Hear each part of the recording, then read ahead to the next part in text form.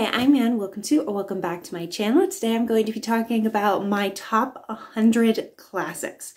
Disclaimer before we start, this is a video that's kind of impossible to make perfectly just because it is impossible to read every classic out there for one person. It's just not possible. So this is a highly subjective list. It has to be. I have read a lot of classics, but I'm also only in my 20s currently. So this list, if I made it 10 years from now, may be totally different. So this list is subjective on just my top favorite classic books. And these are in no order, so we're not going from like best to worst or anything like that. Since I don't want to make this video too long, I'm not going to talk that much in depth about each book. I'm just going to mention in vague terms what it's about and what value I see in reading it. So let's get into it. The first one, Where the Red Fern Grows, by Wilson Rawls. This tells the story of a young boy who finds and befriends these two dogs. It is a tearjerker, but it's one of the best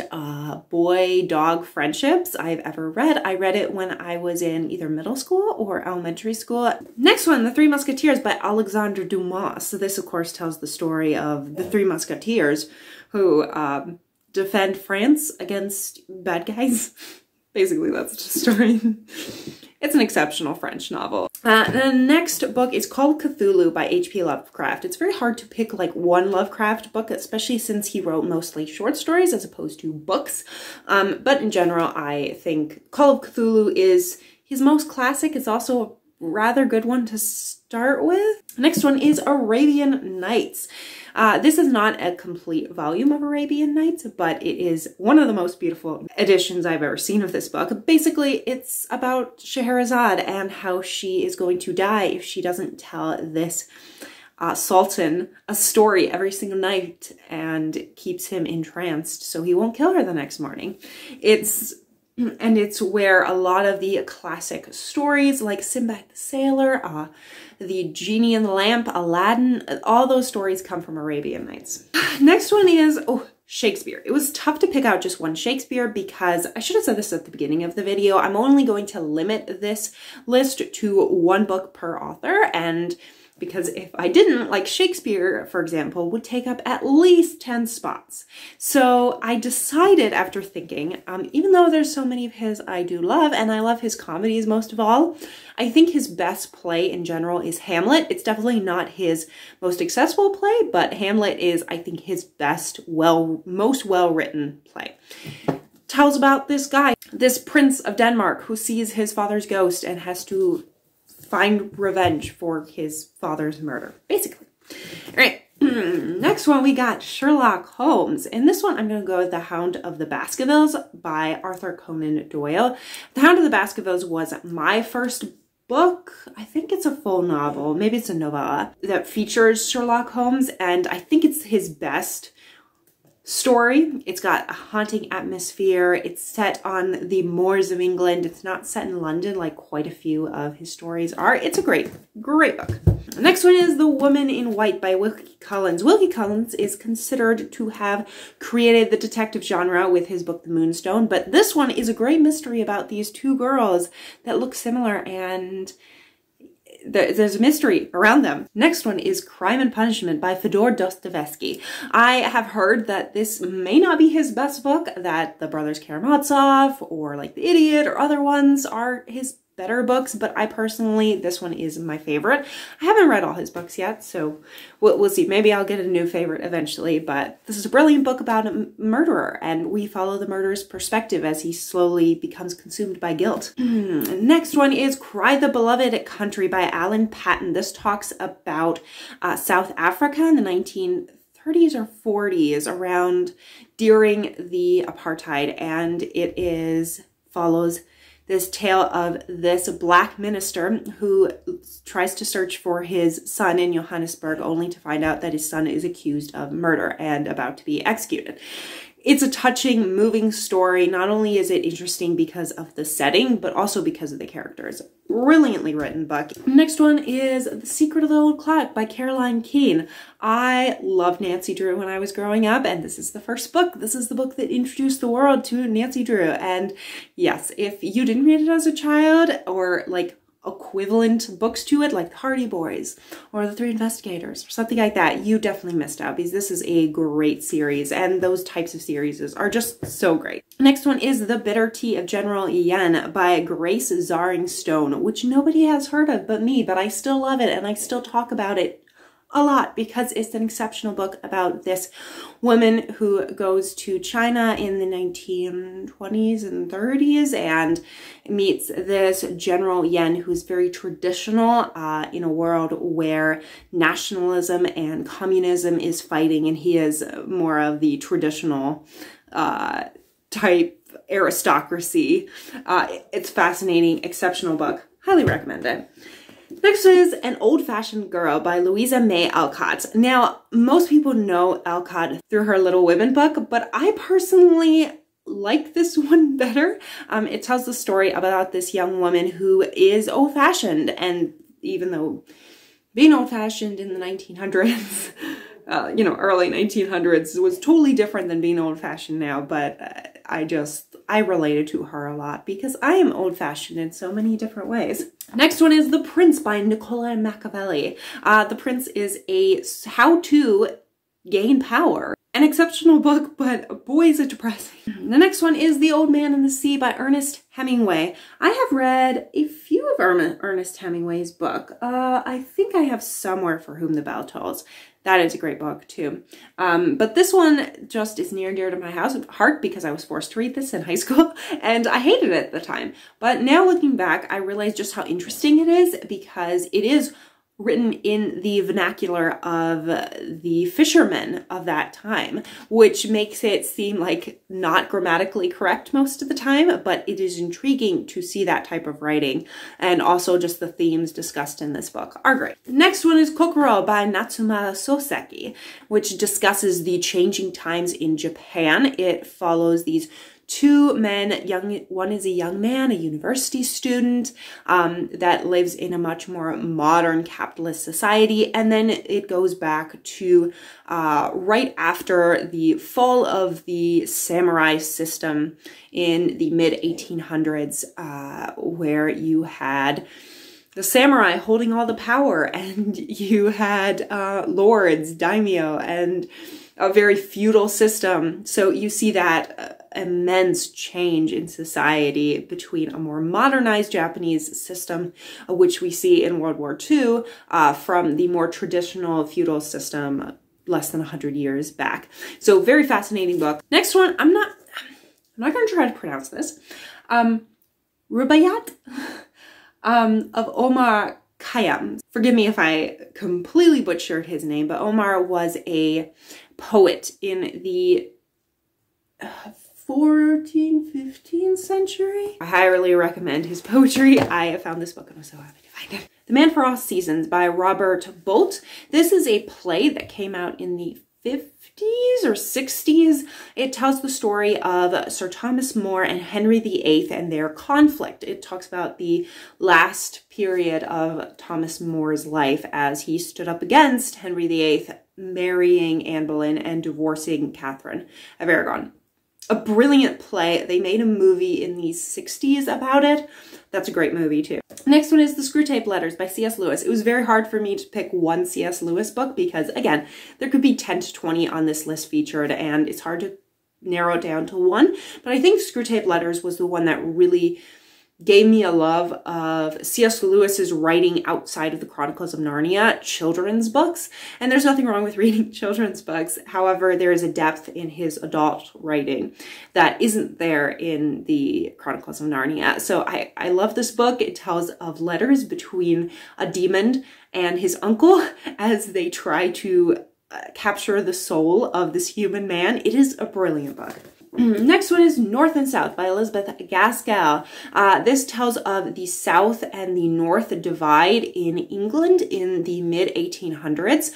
It follows Margaret Hale, who travels up from the country south up to the north industrial factory town, and she has to survive there and she meets and falls in love. But it is much more a social commentary of the social effects of poverty and things like that. It's a brilliant book. I highly recommend it. Next one is the Tintin series in general. Can I do a series? Does it count? I'm not sure. This was a comic book series that came out starting in the, I'm gonna think 40s, but maybe it was 30s. I'm not sure, but it follows Tintin, this young man, and his dog Snowy. Can't remember his dog's name in French, the original language it was written in. It does not exactly hold up when it comes to some politically correct things, but it's a lot of fun. Next one is The Ballad of the White Horse by G.K. Chesterton. Again, G.K. Chesterton is an author that I could have quite a few on this list. So, for example, The Man Who Was Thursday is a brilliant book, but I think this one is honestly his best book. So, if you've read the Iliad or the Odyssey, you'll know that is written almost in epic poem. Beowulf is another example. Actually, we'll get to those later down on the list. But basically, G.K. Chesterton was a 20th century writer who decided to write about the invasion of England and the defense by King Alfred the Great in the 800s. He defended against the Danes in 800s, and this is an epic poem written about that defense. It is a brilliant, beautiful narrative. Next one is, you know, I had to include it, Lord of the Rings by J.R.R. Tolkien, and I'm going to include all of Lord of the Rings because the three books of the trilogy were originally supposed to be published in one big book, which is the copy I have here. So I'm going to count it as one book. It is one of the most renowned fantasy books. It is filled with an incredible world, and maybe it's slow to start off with, but boy does this book get amazing in the second and third books. All right, the next one is And Then There Were None by Agatha Christie. Again, I really struggled to pick out just one by Agatha Christie because I think I like this equally to Murder on the Nile and The Mysterious Affair of Styles. There's so many great ones that Agatha Christie wrote, but I'm going to go with this one because I think it is one of the easiest to get into Agatha Christie's writing because it is a standalone. It does follow these characters that are so much more creepy and suspicious than a lot of her other books, and it has such an epic ending as well. So I personally would recommend this as one of the first books to read by Agatha Christie. Next one is The Prince and the Pauper by Mark Twain. I read this in high school, and it follows the two boys. One is a prince and one is a pauper who exchange lives for a while. Next one is Fahrenheit 451 by Ray Bradbury. I feel like it's difficult to pick one book by Ray Bradbury because he's so amazing, but Fahrenheit 451 I think is the one that has had the most impact of all his books on society, and that's why I picked it. It follows this world and this man who is a firefighter, and his whole job is to burn books. And I think that is something that is relevant to the modern era, where we do say, oh, maybe this book isn't good or it shouldn't be read because it has something bad in it, so we should ban it. I'm totally against book banning, but this book is brilliant. Next one, Durny Rising by Kara Kurtz. This is a fantasy from the 70s, I believe it came out in. And it follows this young boy who is becoming king, and as well as his protector, this older man who is his mentor. It's a brilliant book. I never enjoyed the rest of the series, but this book is just incredible. The next one is George Orwell's 1984. Again, I went between this and Animal Farm because I think I like Animal Farm better, but I also think this is a more interesting book because the world he created has, again, been so impactful to society. A really brilliant book about a dystopian world, a harsh world where you are being watched all the time and the government has complete control. And it's very creepy, very depressing. Next one is Jane Eyre by Charlotte Bronte. This follows a governess who goes to take care of a young girl only to be drawn to her mysterious employer. It's a gothic romance, but it is so much more. Jane Eyre is one of the most brilliant characters in literature. She does She does not give up her convictions, and despite all the abuse and such a harsh life she's been through, she's such an amazing person and such an interesting character. Even if this book had nothing but Jane Eyre going through life, I would read it, even if like Rochester wasn't in there. Love Jane so much. The next one is The Robe by Lloyd C. Douglas. It goes back all the way to the time of Jesus, to the early church, and it documents this young man who got the robe that Jesus wore before he was crucified. It's obviously a fictional book. That goes without saying, but it is brilliantly written. The understanding of the era of the early Roman Empire is just incredible. The way social structures work, the way political and the characters are absolutely brilliant. Next one is Gone with the Wind by Margaret Mitchell. My copy of this is slightly falling apart. Whoops. But this tells of this horrible human being in the Civil War. I'm sorry, Scarlett is just a horrible, horrible character. But it is a beautifully written book. I know that maybe some people are like, well, it's not politically correct, but I also realize that no classic is ever going to be politically correct, because what is politically correct is constantly changing. So you're never going to have, like, even if you wrote something completely politically correct in the modern day, in 20 years, people may look back and say, that's totally not politically correct. So yes, do I agree with everything contained in this book? No, but is it a brilliantly written book and such a beautiful sweeping documentation of the Civil War and how horrible thing life was for some people and how cruel people could be during that era? Yes, so I highly recommend it. Oh no! Oh no! The next book I have is also by Ernest Hemingway.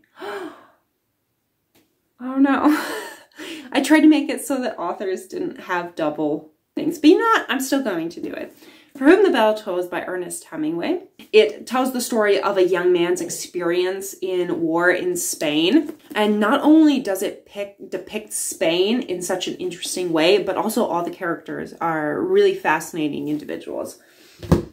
All right, the next one is Oscar Wilde. Not The Importance of Being Earnest, actually. I think my favorite play by Oscar Wilde, even above The Picture of Dorian Gray, which I also love, but I think my favorite is An Ideal Husband. I just love it. It is comical, it is hilarious, it is filled with misadventures and misunderstandings, and I just love that play so much. So I think I'm going to go with that, even though I think objectively Oscar Wilde does have better plays, but I just love An Ideal Husband so much. All right, the next book is Les Mis by Victor Hugo. Look at my beautiful copy with tiny little writing. I read all of this, don't know what I was thinking. Les Mis tells the story of France over about a 20-year period.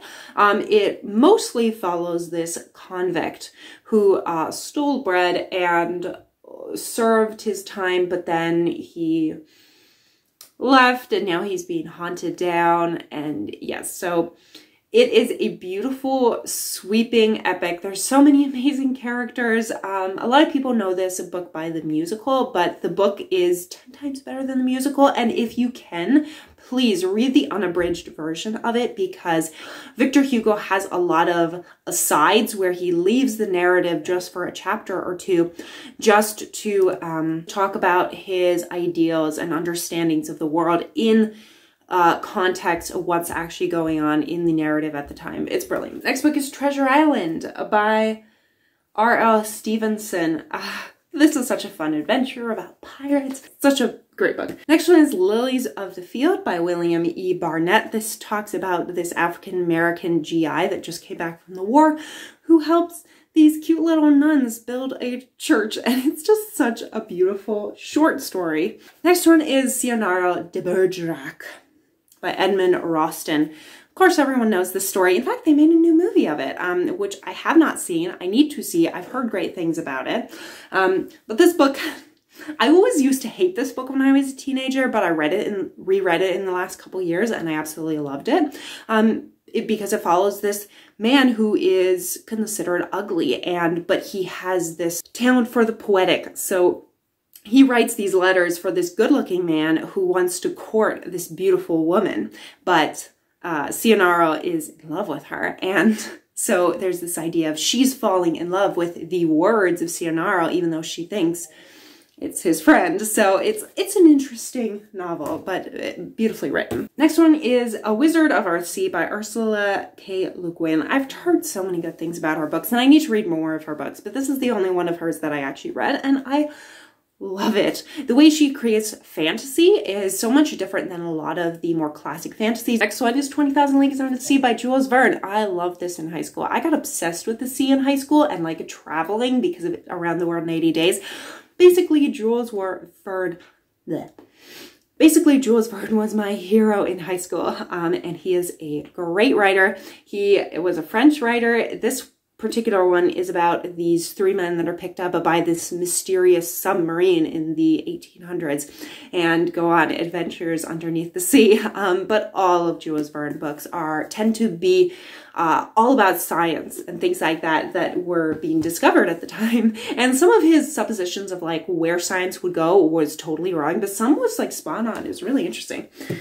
Next book is To Kill a Mockingbird by Harper Lee. This book tells the story of this little girl and her experience in the 1930s. Her father, this lawyer who is defending this young black man who is accused of assaulting this young white woman. And it's a great book, but it's hard to read at points.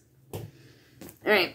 And this list wouldn't be complete without War and Peace. Yes, it is a massive book, 1,200 pages. I just read this a few months ago and I'm so proud of reading it. And it tells of the epic saga of the 1812 Napoleon's campaign into Russia, following these fictional characters that come from mostly the height of Russian society. It's a brilliantly written book, even if Tolstoy loves to just yab on about random things. Next one is Mrs. Frisbee and the Rats of Nim by Robert C. O'Brien. I just read this one recently again, and it is a brilliant book that follows this mouse who wants to save her son because the fields that she lives in are going to be plowed and her son can't move because he's sick. So she goes to seek the help of these mysterious rats of Nim. So it's a brilliant book. I highly recommend it. There's also a movie in the 80s that's great. Dream of the Red Chamber by Cao Shu-Qin. I'm forgetting all my Chinese, I swear. This is a book that follows this family and this young man's life in Qing Dynasty China. This book was originally written in about the 1600s. It's a brilliant book. I highly recommend it. There's so many Chinese classics out there that are great, and most people in the West don't read a lot of Chinese classics. All right, the next one is The Scarlet Letter by Nathaniel Hawthorne, and I read this in high school, and it is an interesting book that talks about this woman who gets pregnant out of wedlock, and she lives in this very strict Puritan culture in the 1600s. Because of that, she's ostracized and forced to wear a red A for adulteress around everywhere, and she has this little daughter who's so sweet, and it's interesting how Hester is able to overcome adversity despite being ostracized from her community. It's an interesting book, and it discusses important themes, even though it is hard to read at some points. Next one is Peter and Wendy by R.M. Barry. I actually got this copy. This is a restored text that hadn't been published. Interesting to learn about the process of like how the editions have been changed from the original and things like that versus like the play and the book and so much. But Peter and Wendy, who doesn't love the story of the boy who refuses to grow up and Neverland and all these fairy tales stuff, but also deeper themes. Next one is Captain Blood by Raphael Sabatini, one of the best pirate novels written of all time. Some may disagree with me, but I love it. It follows Captain Blood, who becomes a pirate, kind of. Next one is A Brave New World by Aldous Huxley. Can you tell I like dystopian? Because, yeah, you'll see a lot of the great dystopians on this list because whether it's 1984 or Brave New World, they are brilliant and they make you think. Next one is The Epic of Gilgamesh. This is considered to be the first written story, I believe. This is part of the Sumerian society back, I'm going to say around 2000 BC. This was written. This was found on cuneiform. cuneiform, cuneiform, I can't pronounce anything, tablets, basically.